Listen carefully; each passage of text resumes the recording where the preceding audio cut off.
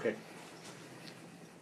Welcome, everybody, and thank you for attending. Tonight you have the pleasure of listening to Dr. Jolly share his great wisdom with you. Tonight he wants to share with you how to explore the great gift of our body. Our tool for exploring the physical phase of life, learn to appreciate and care for this incredible vehicle that is our great gift. Learn how to use it for the highest level of life, energy, vitality, happiness, and fulfillment. Learn what to do and what not to do to nurture this gift, and to also explore the component of spirit that animates the body. Keep the body functioning at the highest level, experience greater health, joy, love, meaning, and purpose. No further ado, Dr. Jolly. Amen. All right, good evening, everyone. Thanks, Justin, very much. Let me get wired up here. Okay, so welcome to all of you who are in-house and those who are out-house, so to speak. I want to talk tonight about this vehicle called the human body. It is an incredible gift, and I'm going to tell you about the spiritual possibility about that gift. But before I do that, I want to give you a question that I want you to ponder and be able to answer. How many of you have ever bought a car? All right? Bought a car? How many of you ever bought a car in a teeny weeny box this big, 1 inch by 1 inch square, and took it home, took it out of the box, put it in the house, and watched it grow into a full-size car that would hold 6 people and a lot of luggage and take you anywhere you wanted to go? How many of you ever did that? Anybody? Nobody ever did that? You never bought a car in a little box and watched it grow? Never did? I'm astounded. Let me tell you something. We are absolutely incredible beings. We start out so small that 500,000 of us, 500,000 fertilized human eggs can fit on 1/2 of a dime. 1/2 of a dime. And from that, what happens to us? We grow. We become what we are. Our organs are formed. Magnificent things happen in our bodies that we don't think about, we don't even know about most of the time. We are absolutely incredible, unfathomable, unbelievable creatures. We are manufactured to do an incredible job. And you know, I think most of us take better care of our cars and our equipment than we do of our body. And I want to talk about tonight making the body an important part of who we are. We believe, our belief systems are such in our culture that we are spiritually based beings. Well, being spiritually based beings can't very well enjoy a material world. They can't touch anything, they can't do anything. So we need what? A tool. Just like you need a tool to get around called a car. You're the animating force of that tool. You bring life to that tool. But it provides, with you giving it what it needs, the energy for you to guide, to go wherever it is you want to go. Well, we are incredible beings that have the capacity, because of our spirit, to animate this body and to use the body to do what we need it to do. But we've got to treat it well. We have to feed it well. What happens to your car if you put diesel fuel in the gas? Ruin the engine. You don't want to do that. We have to treat ourselves in terms of what works best. We give our bodies what works best. I have given you some handouts. I think you all have them.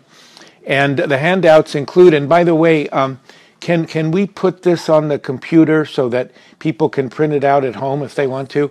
Because this is a list of things in terms of the order in which we should consume them. Things that are the best for us, that are good for us, that are halfway good for us, all the way down to don't touch them with a 55-foot pole. Okay? because those are the things that nurture our body and give us energy and vitality and keep things from happening in a negative way called illness. We don't want that to happen. We have a responsibility to take care of this, just like if you don't take care of your car, it's not going to work.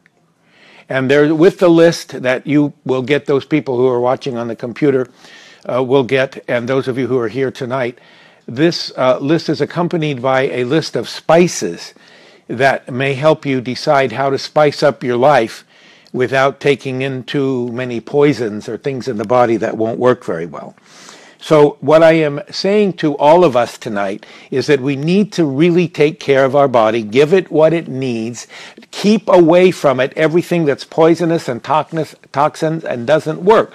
Because we create disease in our body by giving our body what it doesn't want and what it doesn't need. What may taste good, it may make us feel good, it may be easier to use than any other thing because we don't have to prepare it, we don't have to clean it, we don't have to do all those things. But I'm saying we need to do all those things because that's what creates wellness in our life. So please remember, you are responsible, I am responsible for this body. What we put into our body is how we are going to be 10 years from now or 20 years from now. I have a friend who is 102 years old, who has never smoked a cigarette, who has never had any liquor except communion wine at church, who is extremely healthy, who exercises at the gym still 3 times a week. All of these things create wellness. That's what we want to do. That's what I want you to do. And I want to accentuate the importance of things in our life. There is one thing that is the most important thing in our physical life. Anybody know what it is? The most important thing. Justin, you know what it is. Yes. What is it? Oxygen. It's oxygen. If we don't have oxygen for about 3 minutes, what happens to us? What happens to our body? Death. Death. And what is death? Well, we have coined the word death to mean the end. But it doesn't really mean the end in its original meaning in the Aramaic language, which I'll explain to you later. But the point that I'm trying to make is that oxygen is so important to sustain our life that if we don't have it about every 3 minutes or less, our body will cease to function. So that is very, very important. And that brings me up to a thing about sleep problems. See, we can have deficiency of oxygen in the night when we're sleeping, and we can die. We can literally die. And that's called a sleep problem. Sleep apnea is one of those problems. We need to be aware of that. Because when we are deficient in oxygen, if while we're sleeping at night, our breathing processes are askew, they've gone askew, they're not functioning properly, and we're getting less oxygen than we should, then what happens is we can create a chronic condition of low oxygenation, which eventually can kill us. And it can help foster all kinds of illnesses. So I'm recommending that periodically we talk to our physician about an overnight sleep test. It will tell us what our oxygen levels are consistently throughout the night every couple of minutes. And sometimes we'll be shocked. And that's a wonderful thing because if you're shocked, you're going to do something about it. There are ways to correct that deficiency. There are ways to correct it. One of them, and the easiest one, which everybody hates, but I think it's wonderful, is a sleep apnea machine where you're hooked up to a thing that forces you to breathe, and it's no big deal.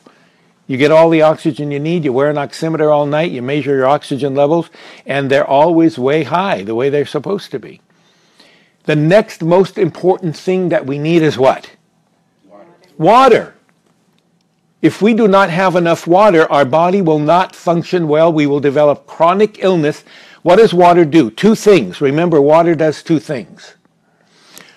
Water flushes out toxins. It flushes out waste. Now, if we don't flush out waste properly, and enough of it, it builds up in our body, gets back in our blood, and makes us sick. And it can create all kinds of illnesses. All kinds of illnesses. It's like this. What if in your house you had 9 dogs? 9 dogs. And they were all hungry all the time, and you fed them all kinds of things, constantly fed them. And they just pooped in the house. They never went out. And you didn't bother to clean it. What would happen? You would be living in filth, you would be sick, and you would die eventually. Well, that's what happens to us if we don't get rid of our waste. Water helps remove our waste, both liquid and solid. Both liquid and solid. Solid through the intestines. The intestines must be moist. Water is absorbed from the intestines and gets into the blood that way. It gets throughout the body that way. And it also, the water helps to push out the solid waste.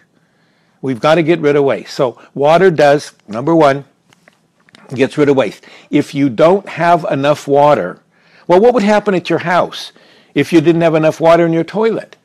It wouldn't flush pretty soon and you'd be in a mess. We need water. Number one, get rid of waste. Number two, water is the prime component for every single thing our body makes in terms of fluid. Number one, blood. Where do you think blood comes from? The prime component is water, and our body manufactures it.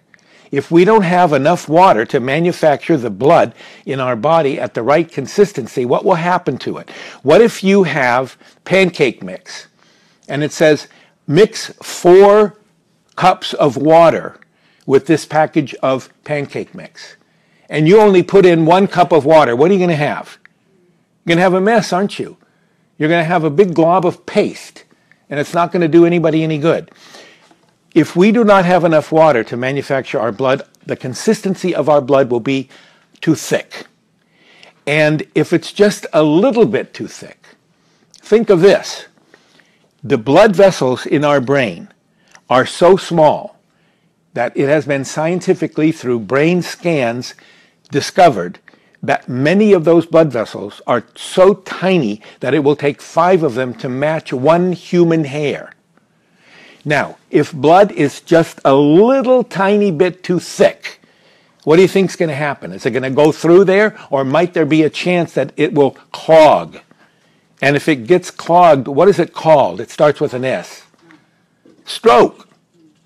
A lot of strokes. It's called ischemic stroke, which is a blockage.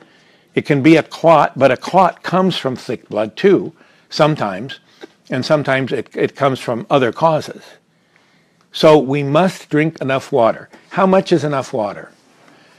Enough water, discovered now by Dr. Batmangela, who is a world expert on water. He has spent years and years using water as a prime treatment for many diseases, with good results.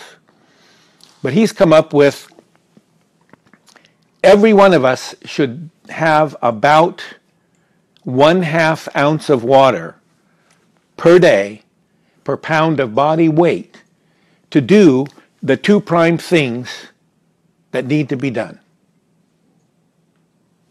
Flush out waste and make the bodily fluids. And on top of that, he says, drink an extra 10 or 15% for good measure.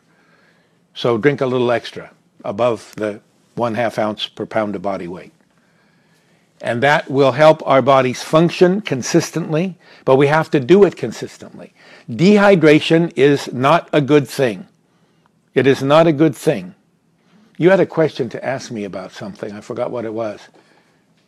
Well, now that you're on the topic of water, does if you're drinking tea or does that count towards your water? No. That doesn't count because tea and coffee have caffeine, and caffeine tends to be a diuretic. Caffeine happens to promote us to pee more, see? And that is going to compete with the body's utilization of the water for the prime purpose. You got that? Although it will help you detoxify. It can help you detoxify a little bit. But I wouldn't count that as water. Water, pure virgin water. Do not use water from the tap. Why? Because number one, water from the tap has chlorine in it.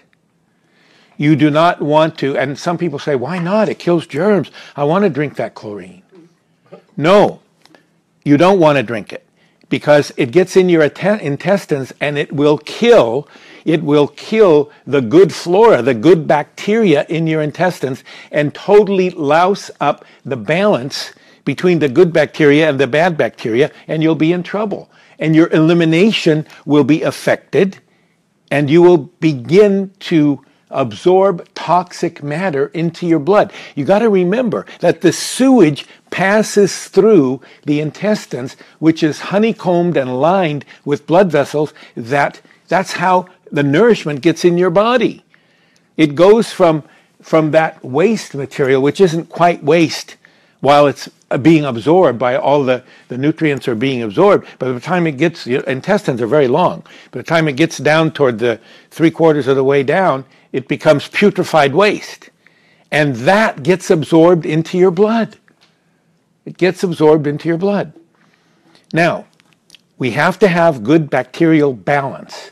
That's why you've heard, who's heard of probiotics? Probiotics are good bacteria you load the gut with because you need that. It is estimated that about 70% of our immune activity takes place in the gut. And if the bacterial balance is inappropriate, that we will have problems with our immune system functioning. And we don't want that. So water, very important. The pure water is much better than the tap water. And you don't have to go to All Ends and spend $4,000 for a damn machine to do all that. You don't have to do that. You want to filter the water, and you find a filter or a filtering system that will take out the bad stuff. I don't want, and I'm not preaching to the world, I'm preaching to myself, I don't want any fluoride in my body. Fluoride, sure, some tests showed that it helped to eradicate a little bit of tooth decay. Tests showed that. But it is a toxic poison. It is a residue from the manufacturing of aluminum. And they were paying millions of dollars to get rid of it every year. So the aluminum cartel or business or organizations or whatever you call them, they marketed this byproduct of aluminum manufacturing because they did this study to put in the toothpaste. So I don't want to risk absorbing that toxic material, especially in my gums and right into my blood. I don't want that. So that's me. That's me. I'm not telling the world what to do. That's me. I don't want that. So we have to be careful the water we drink, okay? But drink enough water. Otherwise, we will slowly dehydrate. Dr. Vangela, yes, sir. Sparklets, Arrowhead, that's okay? Oh, yeah, of course. All that water's good. But it's very expensive. You don't need to spend a lot of money on water. What we need to do is get a good filtering system. I have a Culligan filtering system in my house, and I have to have it serviced every year. It's reverse osmosis. Reverse osmosis uses a little bit more water. You waste a little water, but so what? It's worth it. And it filters the water. It's absolutely wonderful. I have it tested 3 times a year, and it always tests out beautifully, and I use that water for drinking. But, you'll find something that works. Just clean water, all right? Okay, that's enough for water. Is there any questions about that? No? Okay. Since water is 1 part oxygen, is there anything you can drink that would increase your level of oxygen? That's a good question. It would be nice to drink water and not have to breathe, right? It would be nice to go under the water and not have to worry about drowning. But no, oxygen is bound. It's bound in the water, and you have to have a very sophisticated system to release it. However, there are supplements that you can buy that have oxygen molecules in them that will release, and when you drink it, they will help increase your oxygen levels in your body. They have one here, I buy it here, it's called Cell Power, I think. And I squirt it in the water and drink the water. I do that. And I also use it for topical uses. It's a healing agent if you use it in the right concentration. But in terms of drinking oxygen, not yet. But work on that. and you can afford to buy yourself a new spaceship. Yeah. Any other questions at all? Yes. So probiotics, how much should you take or having, there's so many different brands and millions and 30 and 50 and billions. You know, I have a bottle that guarantees you 50 billion a dose. Well, I don't really believe we need 50 billion, but I take it once in a while. How much do we need? I guess it depends really on how depleted we are. If we are healthy eaters and we're not drinking chlorinated water and killing it off, and we have good bowel movements, it is so important to have good bowel movements. I mean, that stuff has to come out. It shouldn't stay in there. If it stays in there too long, you're reabsorbing the toxins and you're creating illness in the body. You don't want to do that. You don't want to do that. So you talk to your physician, whoever they may be, and you work with them to be normalized, to be normalized. There are all kinds of things you can use. Probiotics, if you have the right combination of bacteria in your gut, it will help your regularity dramatically. If you don't, it will screw it up. So you want, this is kind of gross in a way, I guess it's kind of gross, but we did some experiments and we were able to produce a 27-inch long bowel movement in one piece from one woman who was constipated. That's that long. That's pretty big, huh? Can you imagine that being in somebody's intestines? And as it lingers in there, it's given off poisons. And those poisons are affecting our body. We don't want that. We want to keep regular.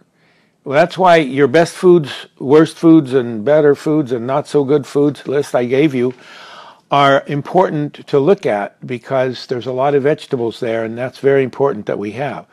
A lot of people just eat a lot of meat and as few vegetables as they can get, and that's not great. That's not great. So anyway, the water we should be finished with now. We know water does two things. We know how much water we need to drink, and we need to start drinking it. Okay? Good. Now, I want to talk a little bit about, I used the word death before. I don't want to preach to you, but I want to teach you something that I think is important that we learn. There was a country called Aram. Aram has since been divided into Lebanon and Syria. Those two combined countries were one country called Aram.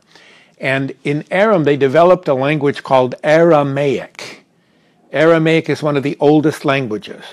And it's still one of the most pristine languages because it hasn't been bastardized enough like English. I mean, I don't know the English language anymore. You know, I come sometimes to Loma Linda Medical Center, and they have a big hyperbaric department. And it's happened to me too at Dr. Whitaker's office, and also here once or twice, where some interns come in. And they look at the chambers, you know, they're kind of weird chambers looking things, people laying in there like Cinderella or whatever, Prince Charming or whoever laid in those things. And they look there and they say, wow, that's cool. And another one will say, hot, man, that's hot. And I heard one kid from a nursing school, Concord Nursing School, walk in, he looked at those chambers and he said, sizzling, man, that's sizzling. What does it mean? Our language changes so constantly that the meaning of the words of our ancient scriptures don't mean anything anymore. They don't mean what they really meant to mean. And there is an interesting word in Aramaic for death. And the word is mut. Mut means death. And you know how it's translated directly from Aramaic to English? This is what it means. To be present elsewhere. Not here, now. With emphasis on the now. So every time, and I refer to Jesus as a historical figure, I don't care what you believe, it doesn't matter, but as a historical figure, it's interesting to note his attitude about death. And every time he spoke about death, he was speaking Aramaic and referring someplace else, not here now, not obliterated, not rotting in the grave, because death has nothing to do with the body in terms of the meaning of the word. And I'll tell you to what extent this can be understood.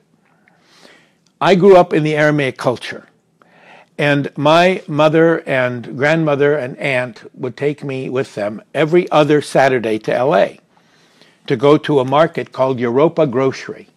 It was on Figueroa Street. And the couple that owned it, Effie and George Habibi, owned a store in Long Beach. And mostly George was in the Long Beach store and Effie was in the LA store. We went to the LA store.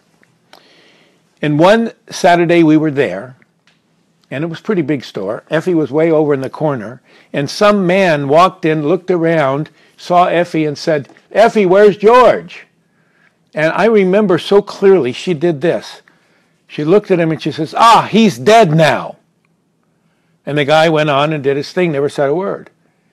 She was telling him that George was at the other store. And he's from the culture. And he got it. Didn't have to say another word. 2 Saturdays later, when we were there, this van backed up to the door and started unloading flowers. And my mother says to Effie, "Effie, why do you buy so many flowers?" And Effie said, "Honey, I don't buy flowers. Those are from people who hear me say George is dead who aren't from the culture. They send me flowers because they think George died." So my mother laughed, and I sort of laughed too. I was young, I don't know, 7 years old or something. So I want you to understand the ancient meaning of the word death, okay? And here's kind of the scenario or possibility that we can put together with that. That we are, and I'm not trying to get you to believe anything. I'm talking possibility here. But I'm talking possibility based on a lot of factual evidence in terms of the use of the language. So assume that we are created in spirit. But in order to really experience life, because life is more than spirit. Life is this world. Life is this stuff. Life is the chairs you're sitting in, the cars you're driving, the food, the solid food that you're eating. There is a materialistic element to life. In order for us to really experience life, we need to experience that part of it. We need to experience each other's insides, each other's emotions. We can't do that without a body. So we're given the privilege of having a body. And when the body doesn't work anymore, like all things won't work forever. Nothing will work forever. So when this body doesn't work forever, we give it up. It just ceases to work anymore. And we go back to spirit. That's the original concept of death. And I think it's really important for us to know that. Because we don't understand death, we don't talk about death. Death is something that is way out there somewhere, and we don't deal with it. And I want us to deal with this possibility that comes from a fundamental foundation of a language. And the word death in Aramaic, we already know what it means. It means to be present elsewhere, not to be here now. Okay? And I want you to think about that. I want you to pray about that, put it in your brain, think about it. And once you accept that as a possibility, our faith factor will rise up. And faith is very important. How many of you want to be hopeless? Anybody? Nobody wants to be hopeless? How do we have hope? We have hope because we have faith. Faith opens the door to possibility. Possibility opens the door to hope. If we don't have hope, we're hopeless. Hope changes everything in our life. It is an extremely important thing. You know, we get all excited because we're sick and we think we're going to die and whatever. We're going to die anyway. We're going to die anyway. We will be someplace else You don't want to be in this body forever. I don't think anybody really wants to if they take a look at what happens to bodies. So we need to look at the possibility that faith brings us. And using the knowledge of the ancient language and the ancient traditions can help us understand a little bit more about the whole process that we call death. I want that to be clear, and I want all of us to deal with it, because we're all going to have to deal with it whether we like it or not. And it's not something to fear. I don't think it's to fear at all. And I would go on and on about that because I've had experiences, but I won't because I don't have time tonight. But maybe another night. So I will tell you one story, though, that has to do with faith. How much time do we have? Half hour? Oh, okay. Well, I won't take that long, I don't think. I did a presentation at UCLA years ago on spirituality. And there were about 800 people there. And I was warned ahead of time that there's going to be a group of atheists there, and they're going to give you a rough time. I said, I don't care. I'll handle a rough time. In those days, I was much younger, and I was ready to handle anything. So I gave my presentation, and toward the end of the day, we had a question and answer, Q&A, we called it. And I said to people, okay, now's your time to comment or ask me questions or whatever you want to do. And I was told that this particular woman who was wearing a particular thing was the head of this atheist group, and she was going to give me a rough time. So she got up and she said, well, I want you to know that I've been here all day, and I've heard everything you've said, and I've learned a lot from you today. But I notice that you have a lot of religious faith, and I think that's just a crutch. She said, you ought to just give that up and go for the world because you've got talent. She said, you got talent. You could be a very rich man. You could have power. And I thought, oh boy, she's giving me this line. And I didn't know what to say. She said, your faith is a crutch. That's all it is. You don't need that crutch. And I just prayed. I said, Lord, help me answer this question or comment. So I said to her these words.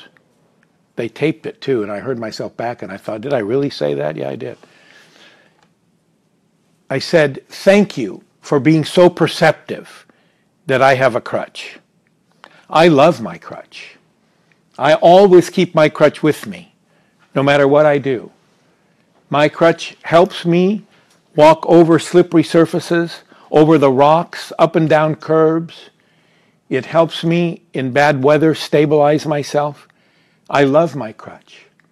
And, you know, if there is nothing to what I believe at all, nothing, and I do what you call die, I'm not going to know it anyway. I won't know that my crutch was useless in terms of permanency. But I will have had my crutch all my life to help me, to stabilize me, to help me be strong. And at that moment, the entire auditorium burst into applause. And the poor woman that asked me the question sat down. And she got up later and she said, I'm really sorry, it makes sense what you said. I said, okay, that's cool, I like that. I don't know where she's going to go with it, but she said it made sense what I said. So faith is important. And you know what? It is important to our physiological body and our mind in terms of healing. It is.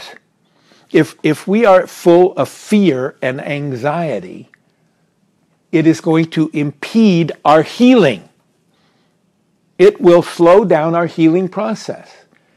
We have to set the stage of possibility for our healing process to be as effective as it can be. And then we supplement it by eating all the good foods and by keeping poisons out of our body and by not doing things that are going to promote bad things in our body. And you know, our system of medicine is askew. It really is. For years and years and years, we've done things, and we've always had scandals. This last 50 years is going to be one of the biggest medical scandals ever. We worry about when they put leeches on us to suck our blood out and all those things they used to do. Well, we're doing worse things now. Why? I don't know why. At this point, I don't care why. But I think we're getting into, and the internet, I think, caused this. We're getting into a situation where big power bases cannot keep true knowledge from escaping anymore, because there isn't any way they can control it. Everything's going out on the internet now. If you want to know how to treat this disease or that disease, or what's working or what's not working, whatever the drug companies say doesn't have to affect whatever these small research programs are that happen and that work and that get put out to the entire world. So I think we're developing a stage of honesty that we've not had before. I think that's happening, and I think that's a very good thing. But we have to keep in tune with it. We have to keep our attitude in tune with it. We have to develop a higher level of faith, because faith leads to hope. And without hope, we're hopeless. Okay.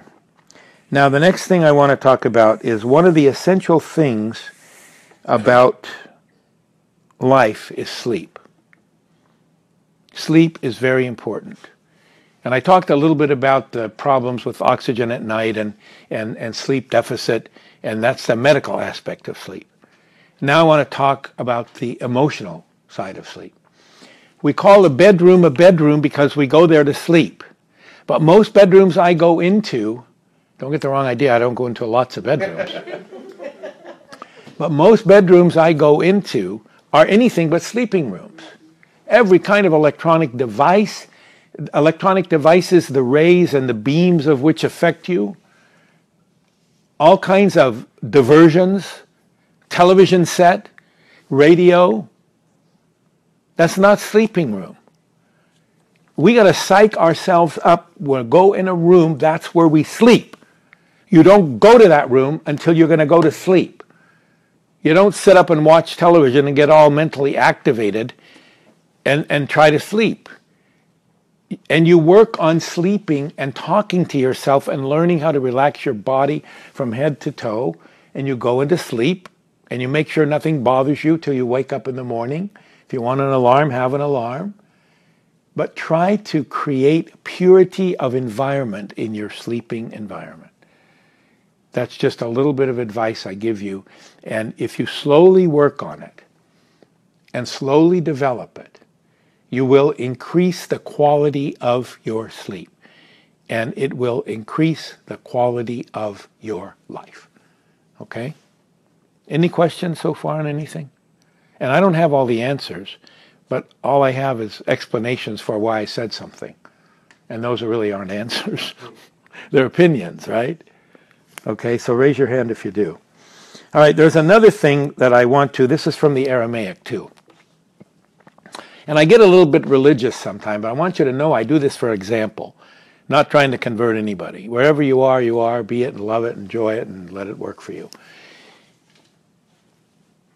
Jesus was born, grew up, had a following.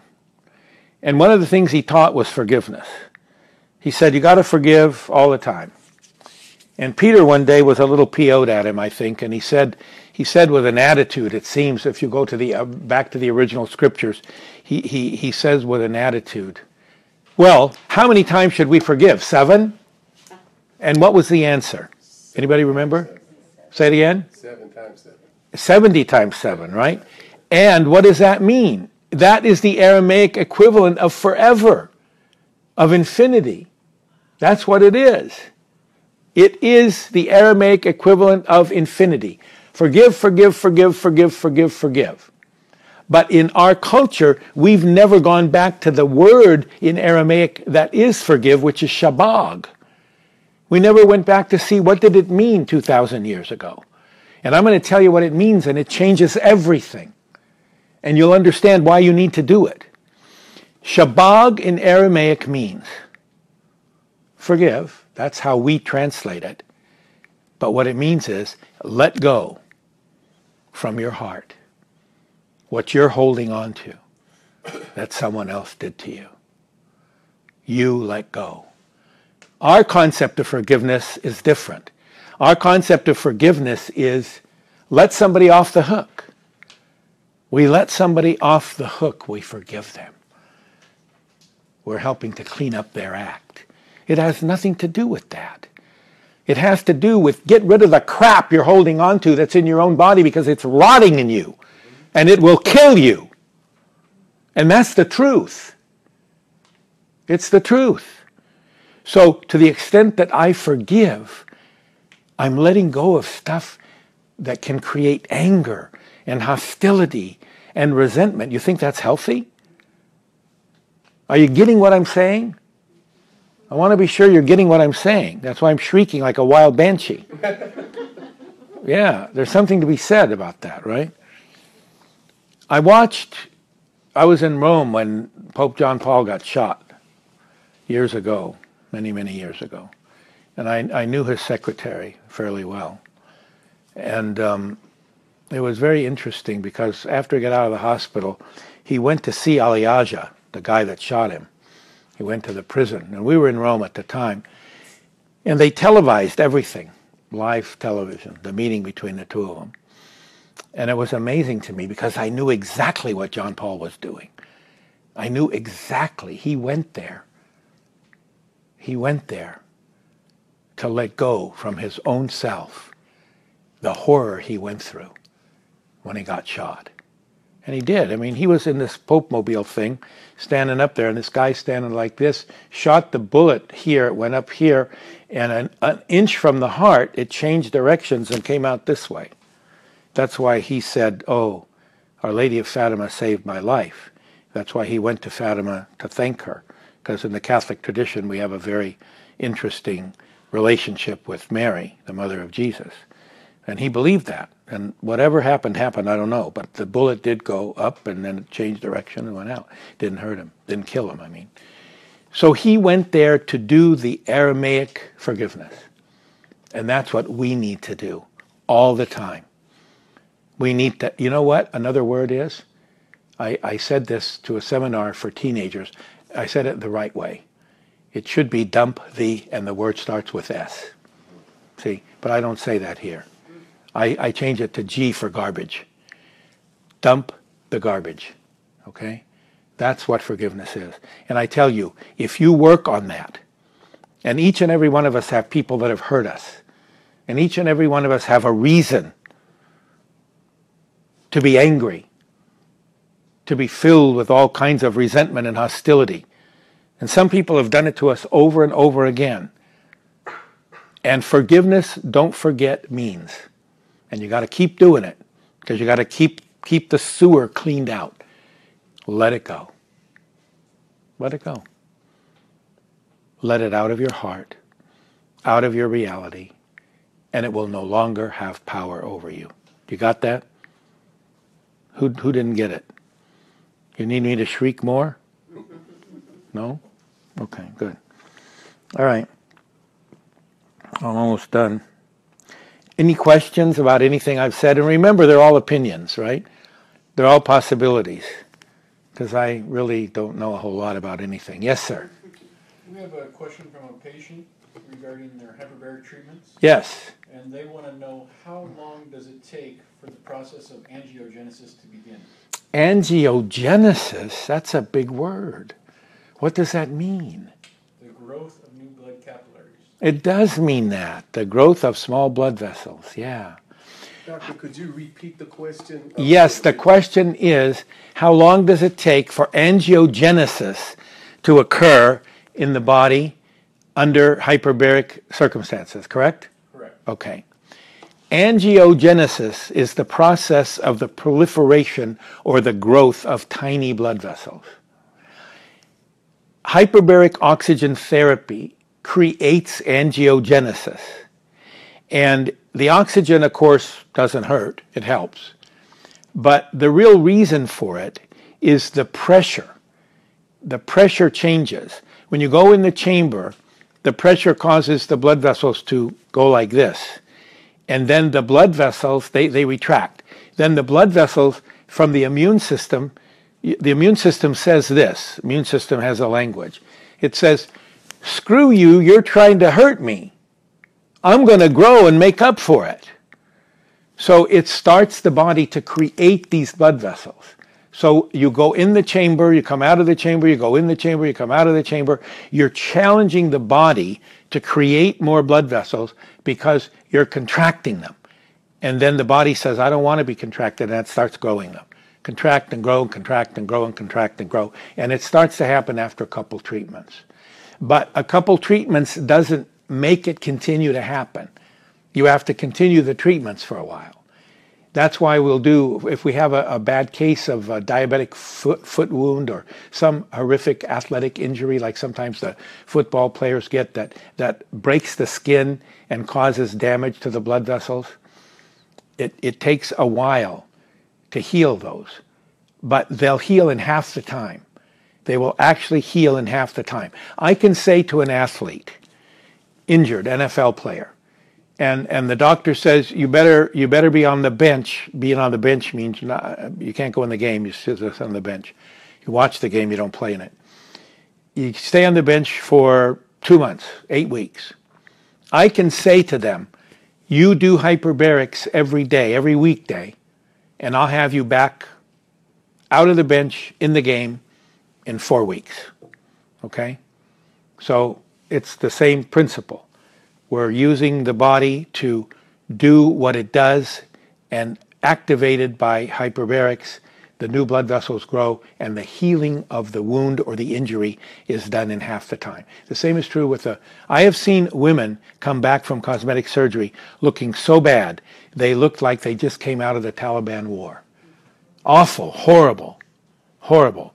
And some of the greatest plastic surgeons, cosmetic surgeons in Newport send their patients to us. We can have them back to work in half the time the doctor told them. And they can be healed up so quickly because that's what oxygen does. And it does that partially by angiogenesis because the areas that are constricted are unrestricted and the blood flow is increased dramatically, and that's what causes the healing. Does that answer your question? Yes. Okay, good. That'll be on the test later on tonight. All right, any other questions? Can you explain about that process? I'm very naive about it. I don't know about the hyperbaric oxygenation. Yes. Oxygen, I said, remember, was the most important or is the most important element our body uses.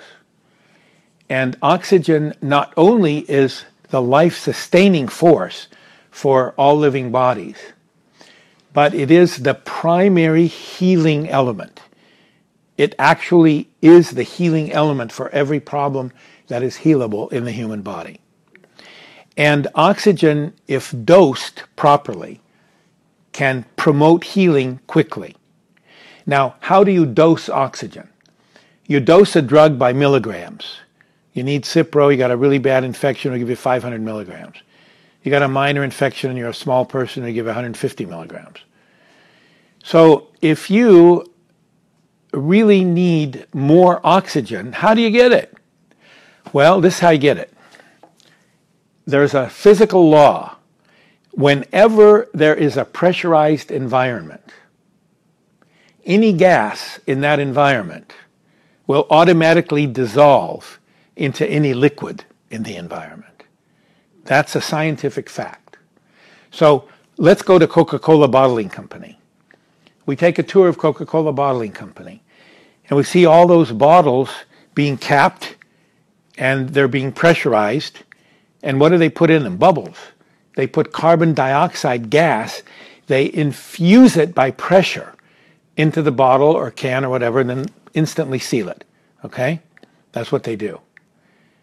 So they're causing gas to dissolve in the liquid, and they cap it before it can escape. So when you open it, especially if you shake it up, it all pops out, right?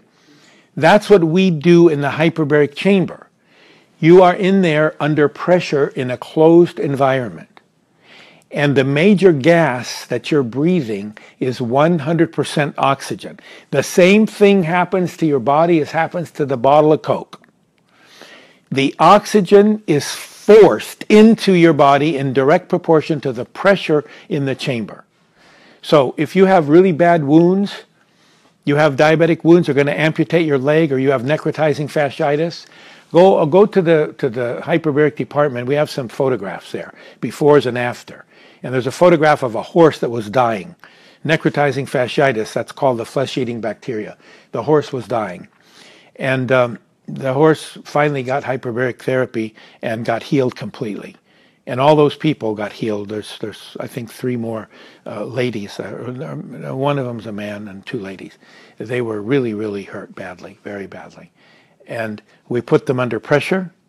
We infused massive amounts of oxygen. We did it every day. In some cases, we do it twice a day. And they heal. They heal so magnificently. And some physicians won't even believe it. They don't believe it. See? But we can do it. It's done that way. So we dose oxygen by pressure.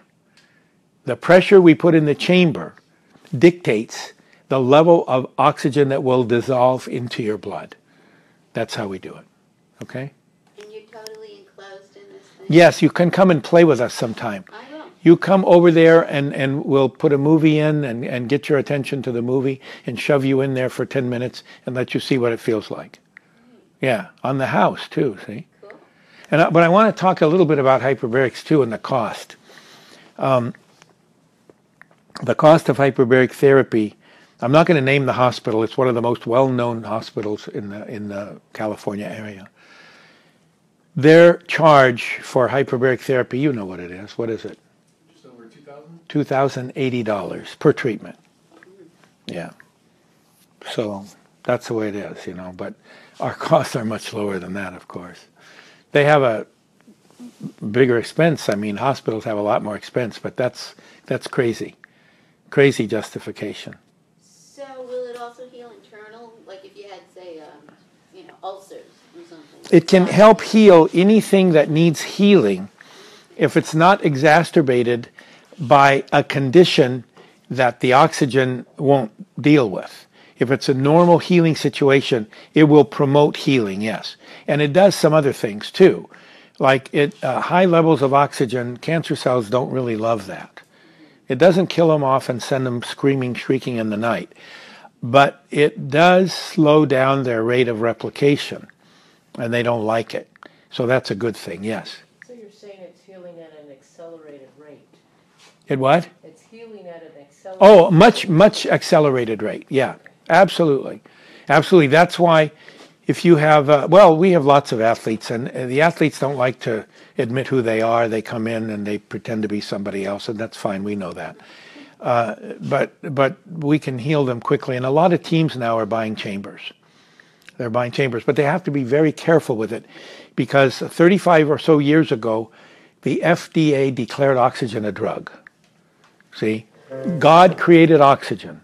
How wonderful. The FDA validates his creation by declaring it a drug. So it's now a drug. And if an athlete uses it before a game, he is guilty of drugging. So when they have a hyperbaric chamber, they don't even want anybody to know they have it, for fear they'll suspect them of using it before a game. But they use their chambers for healing, yeah, and they have a heck of a good time with it. Okay? Are we done? Anything else? Any other questions? Okay. If not, if you'd have them, just raise your hand. I want to re-emphasize that we are responsible for this incredible body that we have. We are responsible for it. We should do everything we can to give it the very best. And a lot of giving it the best means keeping the crap out, huh? That's what it means. And we don't need all that stuff. I mean, we got the whole world advertising, eat this, eat that, eat that. If we eat all that stuff, we're going to die soon, too soon. We don't want to die that soon. It's garbage. Most of the stuff we buy in the store is just ludicrous. We don't need all that stuff. We have to dehabituate ourselves. We are living in a state of habituation. We have a habit of doing what the media tells us to do. We eat what's advertised. We eat what's easy. We go to the fast food place. We eat stuff that creates a lot of glucose in our body, which promotes cancer. It promotes diabetes. Our nation is a diabetic nation. It's a mess. It's a total mess. I was in charge of Dr. Whitaker's wellness program at the Institute, and we had our patients live with us. They came and lived with us. He rented a floor on the hotel and had caterers make food and whatever. And we had our own little police force. If we caught him at the bar drinking booze or at the candy shop in the hotel buying candy, we'd throw him out. You don't want to, you spend thousands of dollars to be here. Go home. You're wasting your money. We don't want you here unless you're going to do what you're supposed to do. And most of them would reform immediately. And you know what? We used to get rid of diabetes in about 60 to 90 days. Get rid of it. No more diagnosis as diabetes. Changed everything. Only by what you put in your mouth. Or what you don't put in your mouth as well. Yes? It's another question about oxygen, doctor. Now, isn't oxygen created with sunlight and plant life, which equals photosynthesis? Well, photosynthesis is the process by which plants derive nutrition from the sun. Yes. And green plants create oxygen, and they breathe, if they breathe, they absorb carbon dioxide, Yes. and they transfer. That's why it's so important when you hear these scandals about millions of trees dying. We need greenery in order to counterbalance the effect of the millions of cars that I understand 1 year, about 4 or 5 years ago, Toyota and their related companies made 10 million cars. 10 million cars, one company. So what's that going to do to the environment? We need more trees to make up for the gases we're putting into the environment that need to be converted by the greenery back into oxygen. Exactly. Yeah. And so that means we have to, since the sun is so awesome, we need to make solar cars, right? Yeah, that's going to happen eventually. But you know, we want to preserve, humanity wants to preserve what it's doing. I went out of sight, I'm sorry. I forgive, I go to confession tonight and make up for my evil. So we have a big challenge. We have a big challenge. It's not easy to deal with it. No, not at all. You know, the challenge we're going through in medicine now, we have an entire empire built on some diseases. And this whole thing about, I can take a person with diabetes, and I am convinced that in 80% of the cases, if they do everything we tell them to, we can reverse the diabetes, and we can heal their wounds with the hyperbaric treatment. But there's a multi-billion-dollar business that is dependent upon amputations. You know how much an amputation costs? From diagnosis through removal, through rehabilitation, through prosthesis, that's making a fake leg, and physical therapy, about $130,000. You know how much hyperbaric treatment they need to get rid of the damn problem? About $6,000.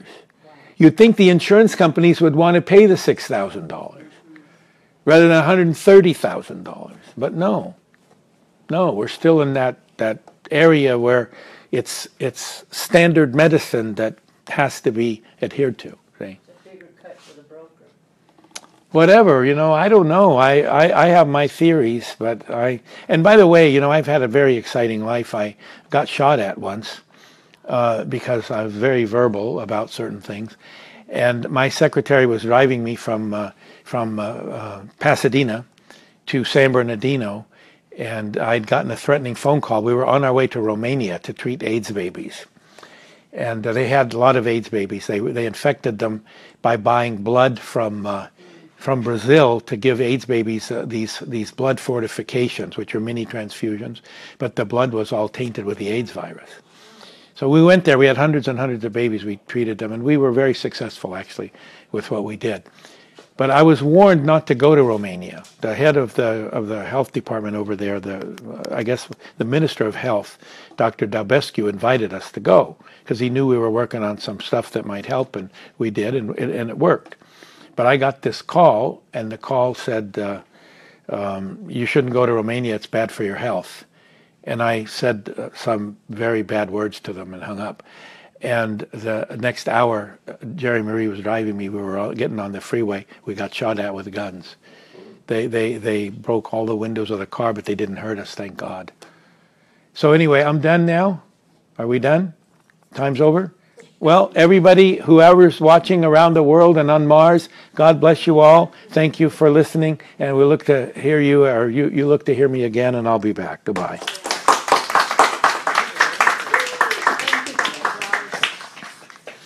Okay.